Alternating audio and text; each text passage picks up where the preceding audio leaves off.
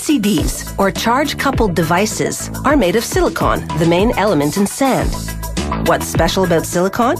When light hits it, you get electrons.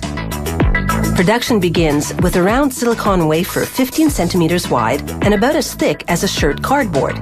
It goes into a steam oven for 3 to 4 hours. The intense heat, along with the oxygen and hydrogen gases in the steam, create a glass-like layer on the wafer. This insulates the silicon against the miniature electrical circuitry they'll build onto it. But before making that circuitry, they cover the wafer in conductive material. This conductive layer measures less than a micron. A human hair is 100 times thicker. Onto that, a robot applies a 1-micron thick layer of photosensitive resin. When exposed to light, the resin will undergo a chemical reaction. The technician suspends a mask over the wafer. The pattern on this mask is the schematic for part of the circuitry. When you take a picture, you expose the silicon wafer to light, and that generates electrons. The circuitry carries those electrons to the camera's processor, which reads the charges and translates them into an image. This machine exposes the masked wafer to ultraviolet light. The resin shielded by the lines of the circuitry pattern remains intact, protecting the conductive layer beneath it. The resin on the areas not masked by the circuitry pattern breaks down and becomes vulnerable to specific chemicals. The next step is to spray the wafer with those chemicals. This dissolves the resin, exposing the conductive layer underneath. Technicians repeat this entire process with anywhere from 13 to 30 masks until they've built up the full circuitry pattern on the wafer.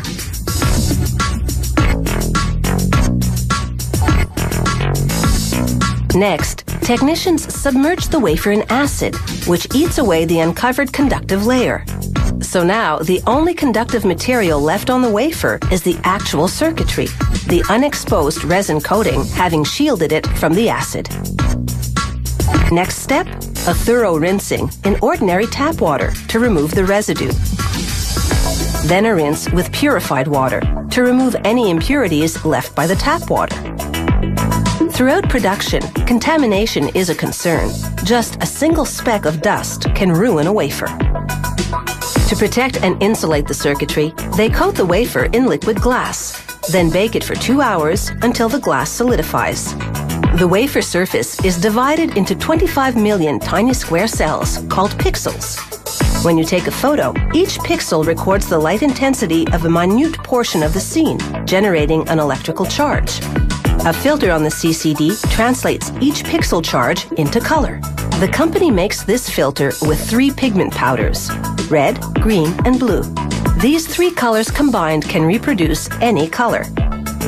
The camera's processor reads and then reconstructs the photographed scene pixel by pixel.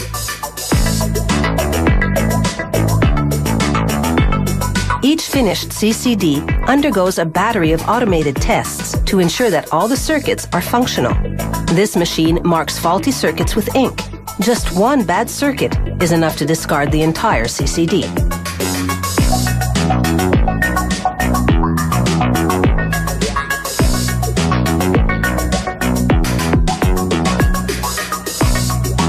Technicians then check every CCD under a microscope, looking for scratches that might have occurred during the production process.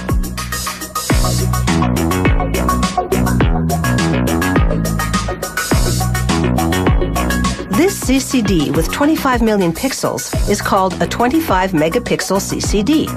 The number of pixels on a CCD varies depending on what type of camera it's for.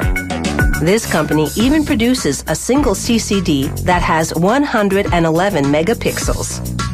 So, the next time you say cheese, remember that you're producing a digital photo thanks to all that painstaking work that went into the sophisticated CCD semiconductor inside your camera.